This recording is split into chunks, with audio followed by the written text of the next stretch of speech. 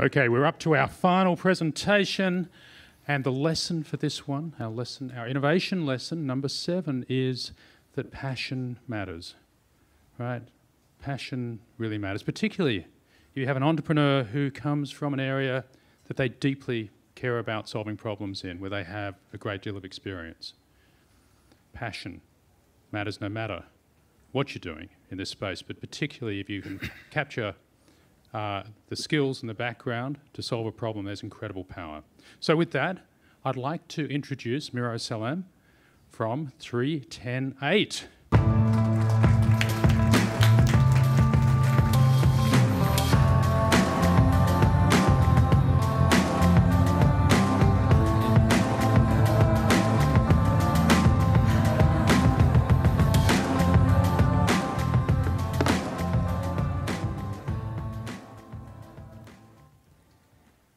It's Sunday morning in a small rural town in Michigan. And John is in his car talking to his daughter, who is on her way to a volleyball tournament. And that's when the call drops. She tries to call him back, but she couldn't, and he tried to call her back, but he couldn't. And what's interesting is that everyone else on this bus just dropped their calls. And the next week at the same place, at the same time, the same thing happens again. This is a mystery. What is the cause of the problem? What could possibly be happening on a Sunday morning that would cause other people to drop their calls? Well, it turns out it was a church. The church, every Sunday morning, would ring the bell, turn on the microphone, which happened to be on a channel that interferes with cell phones in the area and causes them to drop their calls. Now, this carrier is our customer. And only a few days after integrating our software, they were able to solve this mystery. And all they had to do was go back to the church and ask them to change the channel. It's a very inexpensive solution, and those customers that were dropping their calls could have otherwise churned, but today, they are happy customers. And these are the kind of problems that we are passionate about solving. And we make it incredibly easy to identify and diagnose network problems by using advanced visualizations like this. If I tell you that red is bad, red is interference, I'm confident that any of you today could have solved this mystery. 3-10-8 is an engineering company that is using cloud SaaS to help carriers monitor and optimize their LTE wireless networks. You know, in a million years, I would have never thought that I would be standing here before you today. Because a year ago, I was an engineer at Ericsson. I was a subject matter expert in LTE. I was a technical advisor to both Verizon and AT&T. And I played a key role in the deployment of LTE for both carriers in major cities like Los Angeles, Seattle, St. Louis. And I spent my career fixing problems like that church story. And I also suffered. I suffered because we use basic software to manage and operate multi-billion-dollar networks. And I got tired of my desktop looking like this. But that was my pain. And as part of the Innovators program, we wanted to validate that this is pain that's shared with other engineers, and more importantly, with CTOs and SVPs who are the economic buyers. And so we got out of the building, and we interviewed over 50 engineers and CTOs and SVPs, and we were able to validate that the pain is not only with the engineers, but it's even deeper with the CTOs. In fact, they were even willing to join our team to help us. Oh, I forgot to show that slide. So there you go. In fact, they were even eager to join our team to help us solve those pain points. From the CTO of Sprint to the CTO of Leap Wireless, and most notably the president and CEO of the Competitive Carriers Association.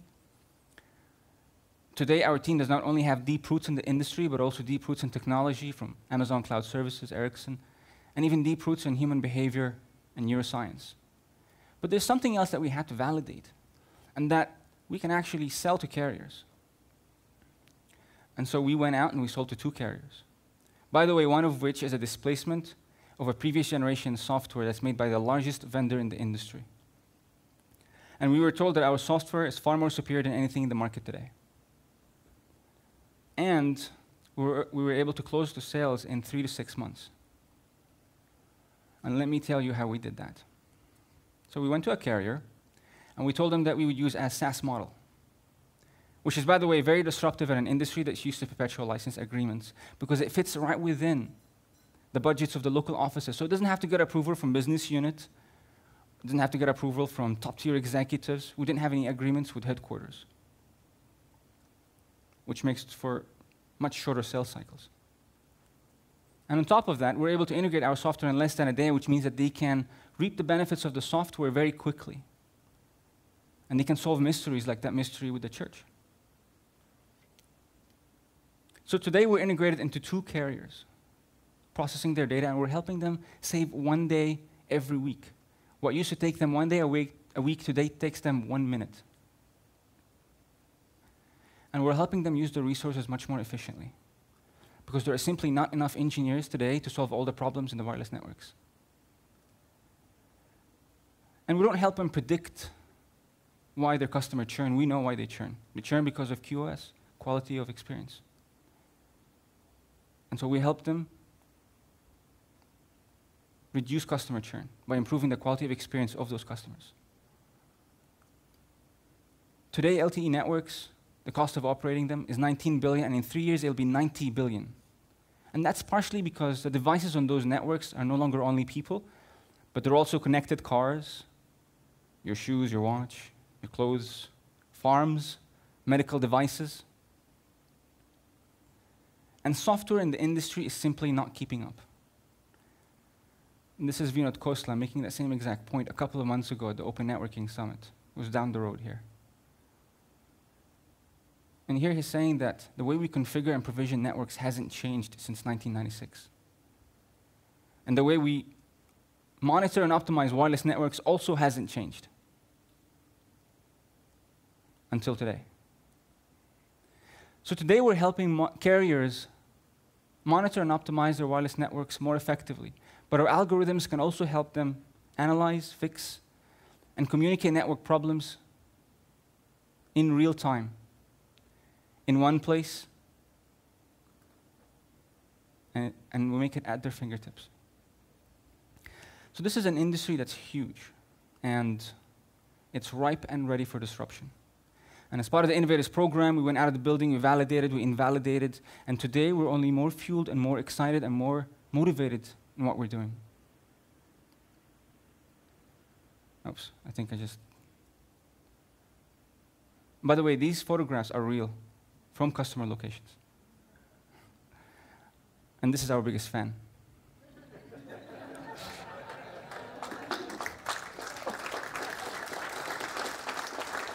I'm Mira Salem, thank you very much.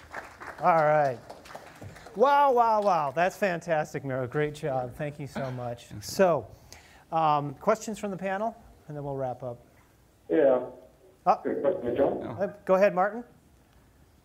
Yeah, Mira, look, I think it's a great solution. You are addressing 2 pain points, which is customer experience, which is great, and I think addressing churn, and that's helping them reduce that. So great problem, great solution. So what's next? You've got a couple of telcos that are piloting right now. There's like getting great feedback from them. So what are your next plans? Okay, so the question is what's next? Right now we have early adopters. We want to make sure that they are very happy with the value proposition that they're receiving. We want to dig deeper, and we still have a lot of work to do. I mean, there's so many things that are broken. There's a lot more value that we can provide. So we want to dig deeper. We want to provide more value, and we want to create a scalable product that we can take to even more carriers and solve even more problems. So that's our focus right now. Questions from Question, great solution. You mentioned the $91 billion of spend. Yes. Out of that, how much do you believe is your TAM, so to speak, your piece of the market? 10 That's billion. number one. Okay. The other question is, do you see applicability of this in enterprise Wi-Fi as well, which is exploding? Yes. So to answer the first question, network monitoring itself is a $6 billion market. But we know that carriers are spending over $2.5 billion only to understand the quality of experience of their subscribers. And so when you look at how that can cascade, it goes into $10 billion. Now, the second question was about it potentially going into enterprise and other markets, right? And that is also possible, but our focus today and right now is on improving the experience for the carriers, because it ultimately impacts everything else. And I understand you're also talking about probably Wi-Fi offloading, which also impacts carriers, and so that's definitely something that we're looking at. And how dependent is the solution on vendor-specific equipment, like base stations? Love it, yeah, yeah. So the answer to that question is all vendors have to follow 3GPP protocol. And from that perspective, we're not dependent on the vendors themselves, but we're dependent on the protocol which everybody has to follow. Great. Any more questions? Yes. Question over here? Just a quick question about data security. So obviously data security is a huge issue in general, right? How did you go about addressing those types of concerns in a SaaS solution? Great question. Okay. So whenever you talk about cloud, I mean, security is always a concern. But today we know that we can take security measures to make sure that clouds are secure. You know, what's interesting is when we first started this, our first assumption it was that there's no way a carrier would say, yes, put my data on the cloud. But we invalidated that. We realized that carriers are actually willing to do that. And not only small carriers, but even larger carriers. And so as long as we have security measures properly added to the value proposition, it hasn't been a problem. Thanks. Great. Any other questions? Well, fantastic job, Miro. We've really enjoyed having you in the program. Thank you. Here's your certificate and a little gift. And I must say, you know, to all the teams, I kind of feel like a father. Every one of you did, I think, a fantastic job, not only in the program and all the hard work, but today's presentation. So could we give all the teams a warm hand for the great team? Really good job.